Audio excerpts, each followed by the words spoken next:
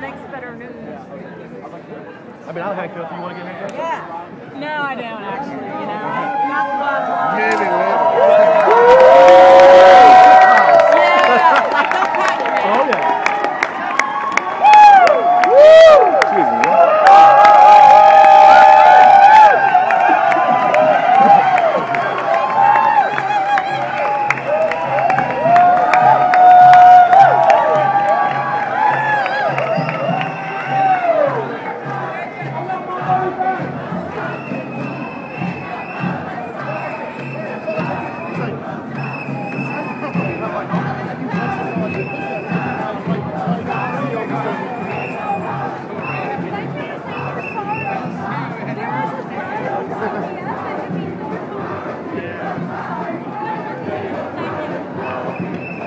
Good.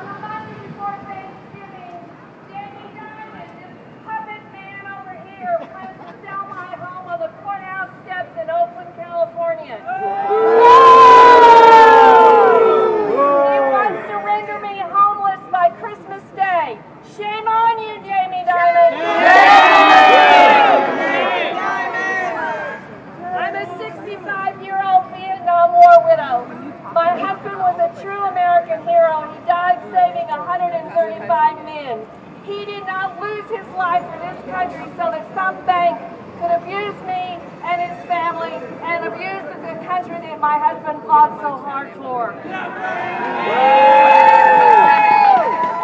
I'm also a mother of 2 children and a grandmother of 4. I raised my kids on my own. I worked hard. I tried to do what was right. My home was destroyed in 1991 in the Oakland firestorm, and I rebuilt. And I started over again. I started a new career as a mediator, and I opened a bed and breakfast in my home. In 2007, I refinanced my house with Washington Mutual Bank FA. Little did I know that wasn't even a bank. It didn't even exist at the time. It had ceased to exist 2 years before. And I know, and I now know, and know that I know, that my lender was a pretender lender who falsified my loan application inflated my assets, inflated my income to make a predatory loan on my home. My broker was handsomely compensated, and he said, oh, the payments go up, you can just refinance again. In 2008, Washington Mutual Bank was seized by the FDIC, and within hours, so tell me about the government conclusion. FDIC sold the bank to Chase, and Chase is now running the show. So Chase claims to own the rights to my note, but my note has been endorsed. My note has been sold, sliced and diced all across Europe, the Cayman Islands. God only knows who holds my note. But this bank does not hold my note. That's right.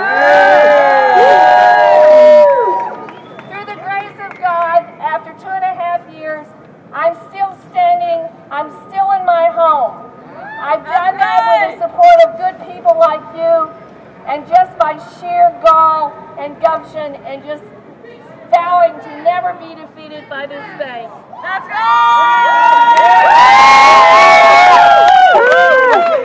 On top of that, there are thousands and thousands and thousands of people just like me throughout California and all across the United States.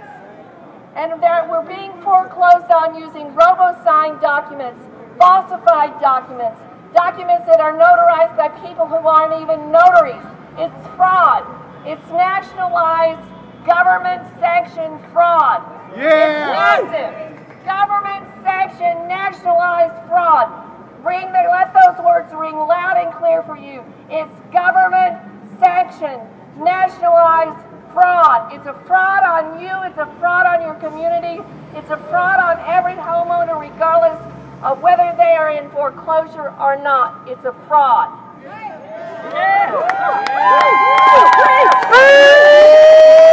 Let me reiterate for you. Chase is trying to get my home for free. Chase Bank is trying to steal my home of 38 years by fraudulent means, by government-sanctioned nationalized fraud. Yet on the Monday before Thanksgiving, they plan to sell my home on the courthouse steps. And this is my message to Jamie Dimon. Jamie Dimon, come out from under your rock and let me talk to you.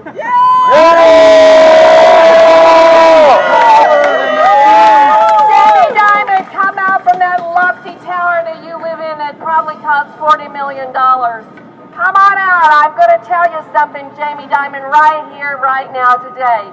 You will not get my home.